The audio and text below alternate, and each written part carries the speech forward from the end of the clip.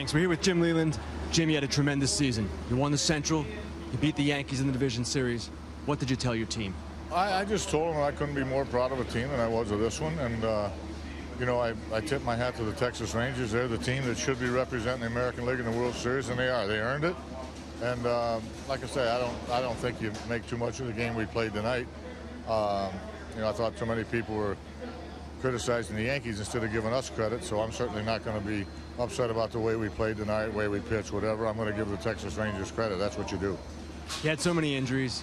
You had so many guys physically worn down. And you've talked about what a sports team can mean to a city. What do you think you guys meant to Detroit? Well, I think we encouraged a lot of people. And, you know, everybody has injuries, so, I mean, we have no excuses. We just didn't get it done. They were better than we were when they had to be. But hopefully we uplifted the spirits of a lot of people in Detroit. We certainly tried to, and they were loyal to us, and I think we were loyal to them. We just didn't go quite as far as we wanted to. How good is that team you just played? Well, it's a very, very good team, particularly in this ballpark. It's a very dangerous team. They got a little bit of everything.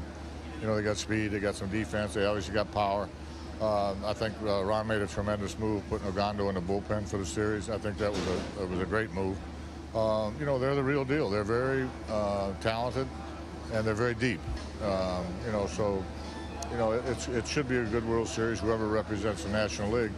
And like I said, certainly Texas is the team that should be representing the American League. Jim, thank you very much. Back to you.